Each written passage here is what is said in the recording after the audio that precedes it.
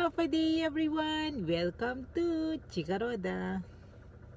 Daniel Padilla plans to marry Kathryn Bernardo in 3 to 4 years.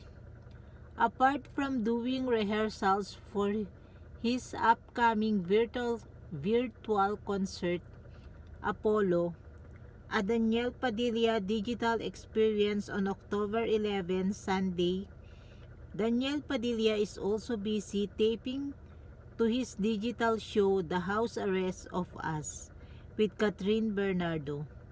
The show itself, it's normal but it's not bad.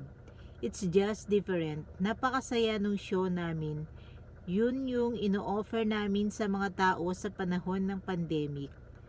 Kami nila Kathryn and all the cast, gusto namin sila bigyan ng mga ngiti at kasiyahan sa mga puso. Kaya, naku, pag napanood nyo talagang kahit ako kung ano-ano pinaggagawa ko dun, laughs.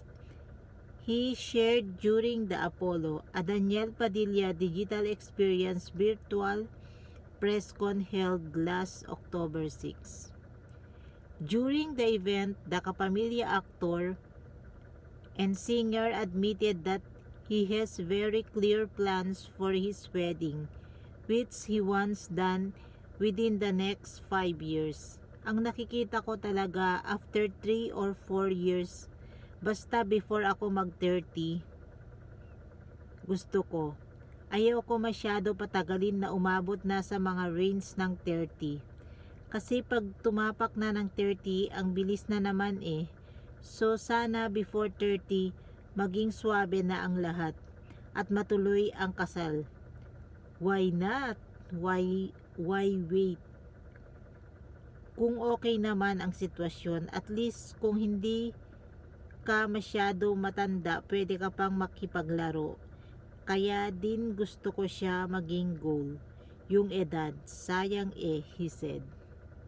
Despite his own personal thoughts about getting married, he has not actually discussed any wedding plans with his real leading lady. Siyempre, dun sa ginagawa naming show, ganun ang tema, pero kami ni Kathryn hindi pa. Pero not soon. Pero soon, laughs. Ganun lang, not soon pero soon, he added. At 25 years old, DJ said he is already starting saving up money so he can enjoy life as family man in the future.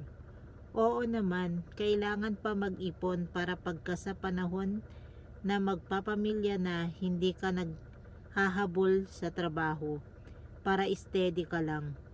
May oras ka sa pamilya mo, kung gusto mo magtrabaho, sige. Yung ganun, he explained.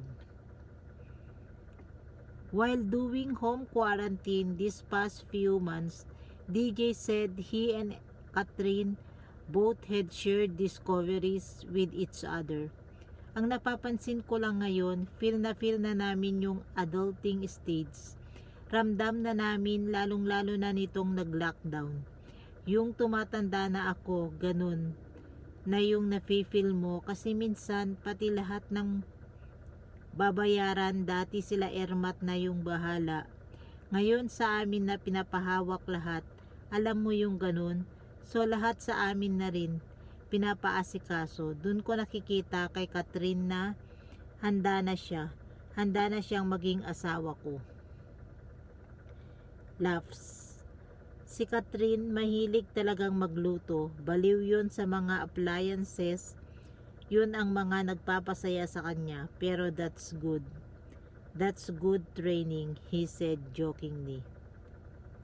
Watch DJ in his first virtual concert in Apollo, a Daniel Padilla digital experience this Sunday, October 11. Tickets are exclusively available for purchase online via ktx.ph. Tickets are sold for only 499 pesos to experience this one-of-a-kind pre-holiday show.